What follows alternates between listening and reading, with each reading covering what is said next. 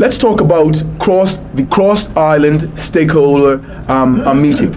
As you can see, the date there says June 15th. The June 15th date was from our official stakeholder meeting. Does anybody not know where Cross Island is in Dockyard?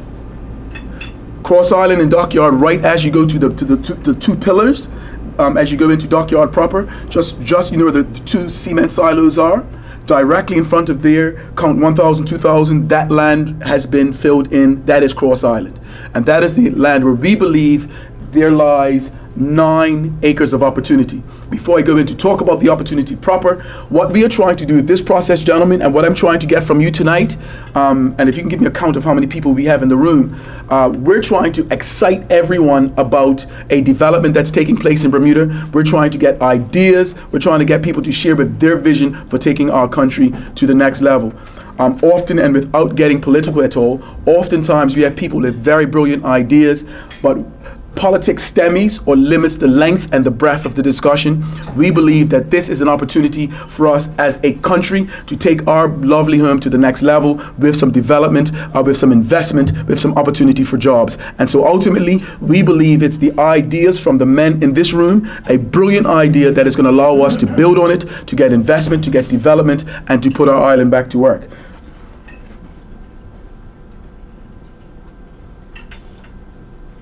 So that's a brief of it. I'm going to go through a welcome, which you've just done, talk about the committee, the history, our approach, how you can submit the ideas, how they will be evaluated, how you can get involved, and then we have the question and answer. The Cross Island Committee was established by REDCO. REDCO wanted to work on this 9 acres in Dockyard, but they wanted a committee that could be bipartisan, a committee that could be independent, a committee that can be without much encumbrance, start to look at this opportunity and make decisions and give them some ideas going forward. And so they formed our committee, the Cross Island Legacy Committee, and we were looking at what we can do with the 9 acres of land. The committee's aim is to select an idea that is viable, that is sustainable, and that ultimately creates a positive legacy for Dockyard and for Bermuda in general. We see this as an exciting opportunity for all residents to get involved. In other words, when you think of all the other developments that we have on tap and that people are involved with, Mr. and Mrs. Bermuda, we'll call them Mr. Fogo and Mrs. Fogo, they say, I didn't know anything about the product, about the process. No one discussed with me the opportunity. Where is the money coming from? What are the rubrics centered around this? We wanted this process to be transparent.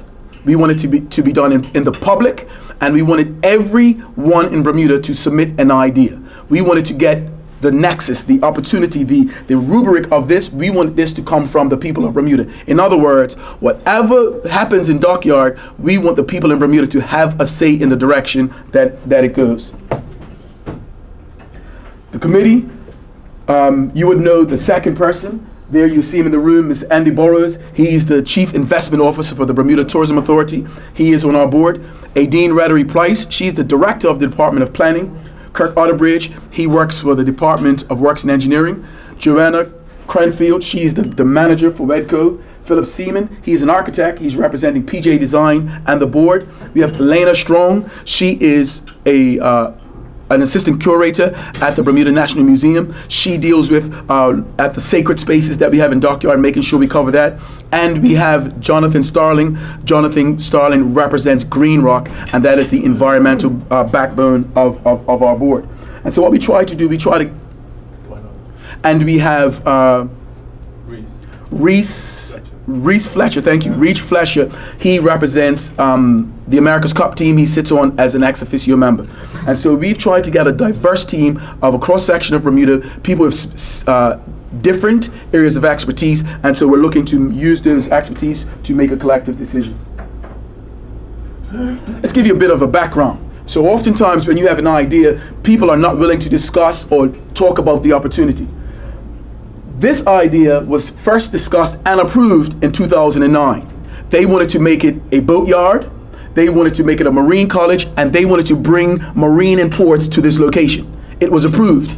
Best looked at it and Best said, you have not done the necessary environmental impact studies. And so they looked at this as not having done the necessary due diligence. So Redco agreed the plan for it to be possibly a boatyard, for it to be a marine shipping college, and for also to be move marine imports to this location. Best challenged them on the location and said they had not done the necessary environmental impact surveys, and they put the idea to the side. As everyone knows, most recently we have had some activity for the America's Cup, and we looked at an accident opportunity to house this event and looked at a place to end the event, and so a decision was made to start to do the landfill. The landfill was done, was expensed. They have spent to date $39 million on the project. This project was underwritten and backed by the Bermuda government, and so that was the essence or the history of this land. Originally approved in 2009. It was not, the plan didn't go ahead because they had not done the necessary environmental impact studies for this land.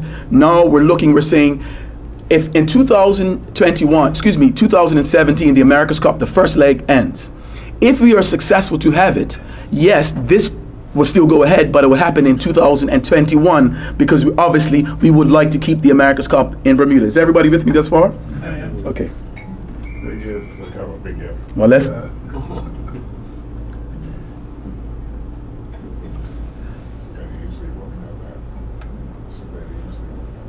So here is how this thing is going to work.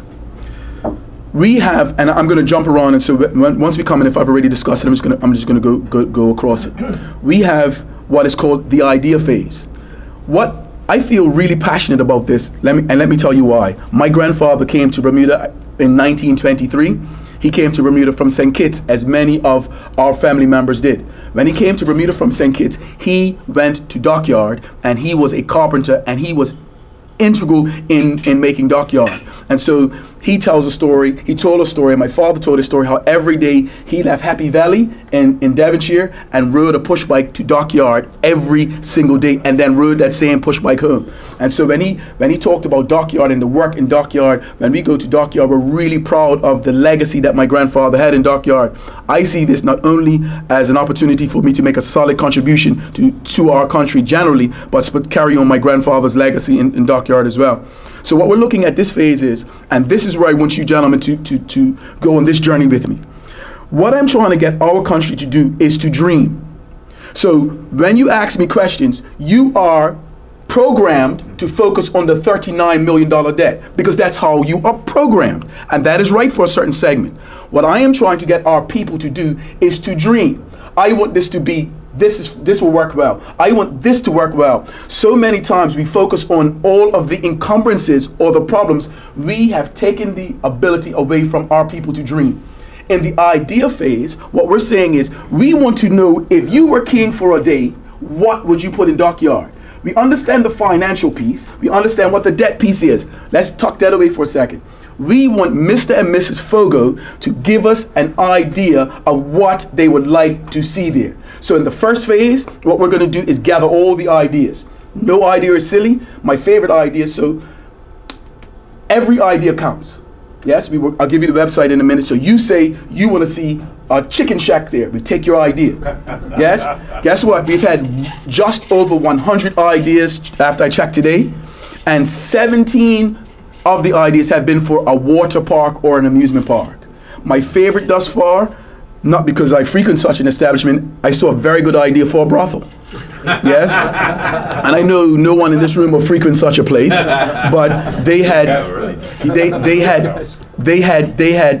an idea for a brothel. Now, I've seen a number of people have a lot of different hotels, convention centers, agro farming, a marijuana research facility, a place after plastic surgery you can come and convalesce. So we've seen the length and breadth of different scopes of ideas. However, we want more ideas. So the first phase is the idea phase. Gimme ideas. After you get the ideas, we formed our committee. We look at the ideas. We have a criteria. The criteria have been settled, and we'll go through them in a minute. Is it structurally sound? Does it fit the environment? Is it financially stable? What's another one, Andy? Is it economically viable? And so we put all of these things down, and we put a percentage beside each and every one of them.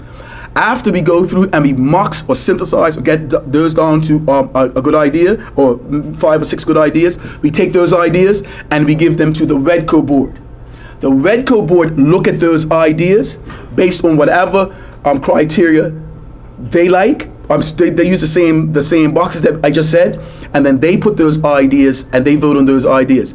If they don't like any of the ideas that we've given, they give it back to us and ask us to go back to the public for some more ideas.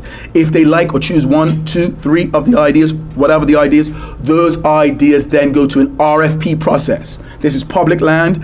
This has to go through a procurement process, and there are established protocols in place to go to an RFP. It goes to an RFP, and then they're responsible for putting the idea to fruition. So if your idea is shortlisted, your responsibility then is to do the feasibility surveys. Your responsibility is to do the environmental impact survey. Your responsibility is to put together the business plan. That is in the phase if you're choosing for the RFP, after the RFP process. But in this phase that we are in, that started on the 15th of June, which ends on the 31st of July, yes, that whole phase is just we want ideas from the public. What has this looked like?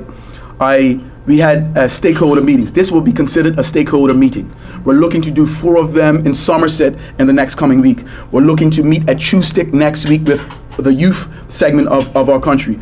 I went on Sherry J, thank you for warning me, guys, 2 weeks ago, and they beat the breath out of me on the Sherry J show, and I loved it because we were able to have open dialogue. I was able to see where the people coming from. And let me just stay there for a second. When I was on the Sherry J show, what did I learn from that experience that I think that I took back as the chairman of the committee? I listened to Mr. and Mrs. Bermudian, and what they said to me on the Sherry J show was, number 1, we want to make sure that this process is transparent the whole way through. In other words, Mr. Caines, don't come and tell us that you are going to be transparent. We want that to be transparent through to Redco, and we want you guys to do this to the end. The second thing that I got from the conversation, they said, how do I, if I have a good idea, how do you guys help me put together a team, a plan, a financial matrix so I can legitimately go for business? Yes? And so I took that on, because you can't go to people and say, listen, I want your input. We live in a community where they're going to say, I have a knife and fork, I want to eat some dumplings as well. Yes? So our responsibility then, we took those discussions that we had on the radio.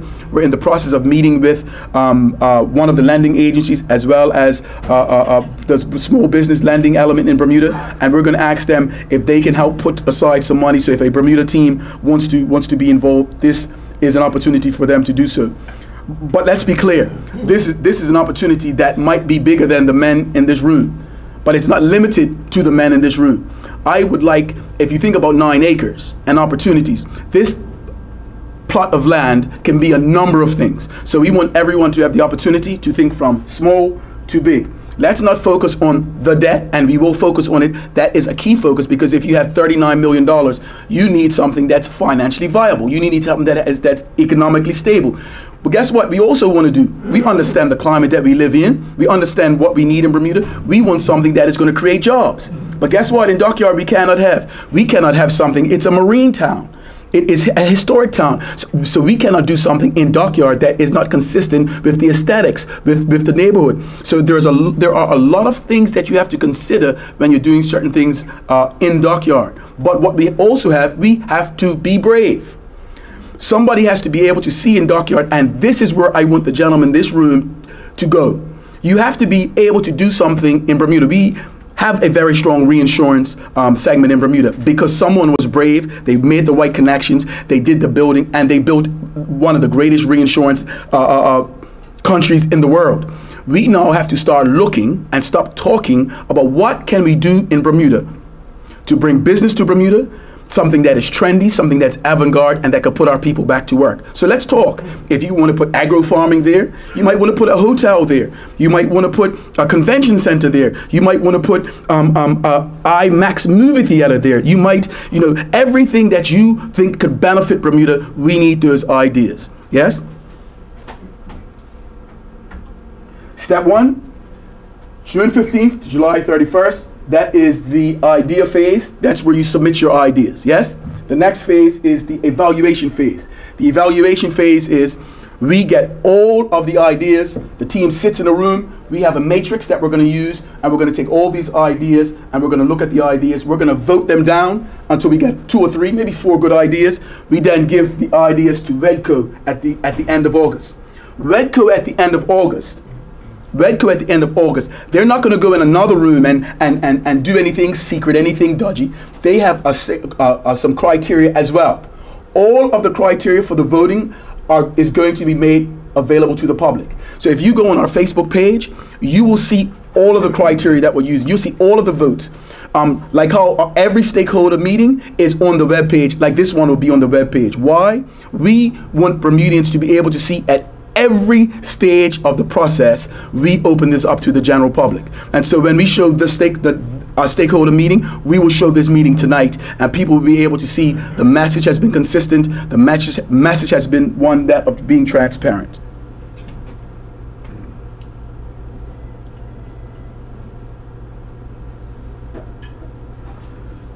So let's look at the pillars that we're going to let's look at the pillars that we're going to be using. Economic. Does it provide an economic benefit to Bermuda? Environmental. Is it sensitive to the environment and the surrounding historical significance of the marine habitat? Financial. Does it deliver a good return on the investment? Is it financially viable? Social and cultural. Is it connected to Bermuda's heritage and culture? Does it provide social benefits to Bermuda?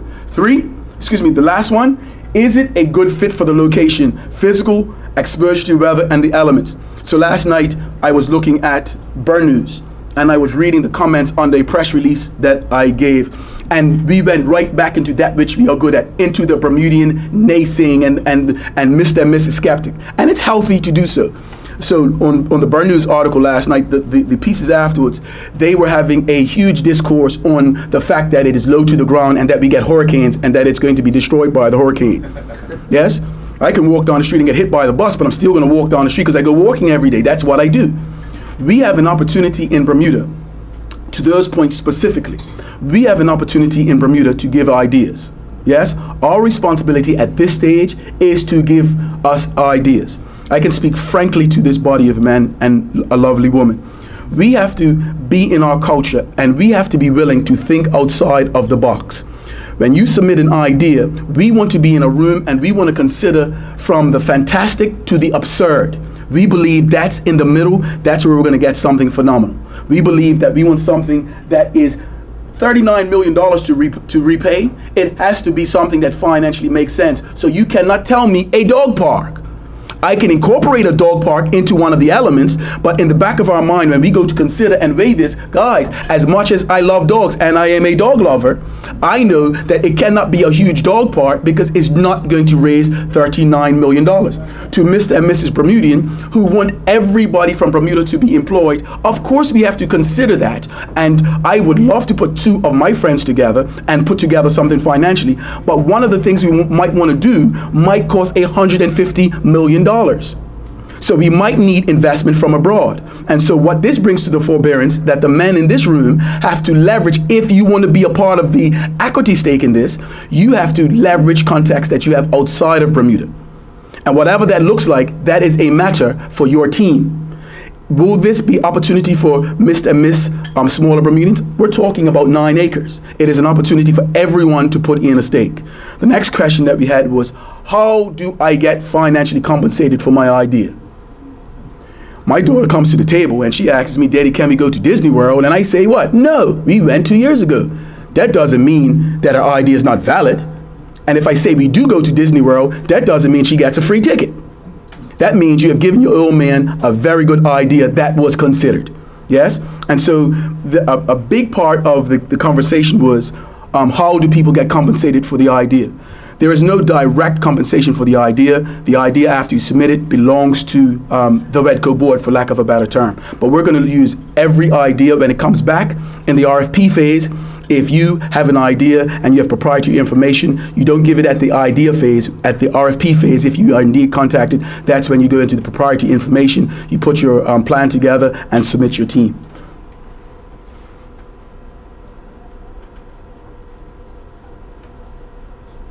So forms can be submitted, so the submission process is very easy. Someone can go on crossisland@deloitte.com, crossisland@deloitte.com, and just fill out the form on Deloitte, put your ID on at deloitte@crossisland.com, or you can go on Cross Island Bermuda Facebook page, or you can pick up a form at any one of the post offices and then drop it off back at any one of the post offices. All the post offices on the island. So if you want to pick up a form, you go to the post office, pick up a form, fill it out, put it back in. You can go on crossisland@deloitte.com, or you can go on our Facebook page and get the form on the Facebook page.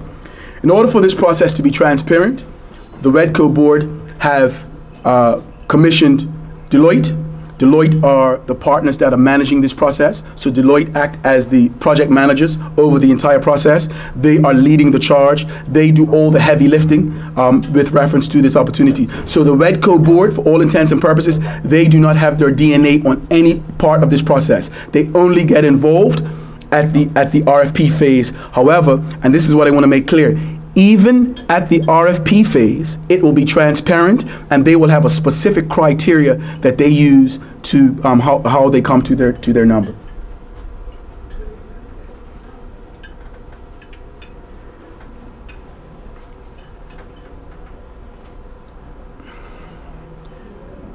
To live on our island, I find it to be a challenge, because in order for us to change the direction or the trajectory that our country is going in, we have to change the way the conversations that we have privately, we have to change the way we dialogue with each other publicly.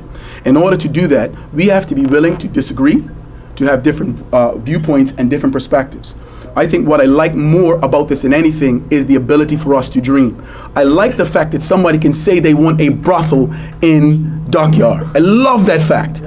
I disagree with that fact, but guess what? That person has, number one, been brave, they've been fastidious, and they've submitted a form. I like the fact that somebody wants a dog park. Somebody wants to see a dog park. I know that that is not financially viable, but I like the fact that they were passionate.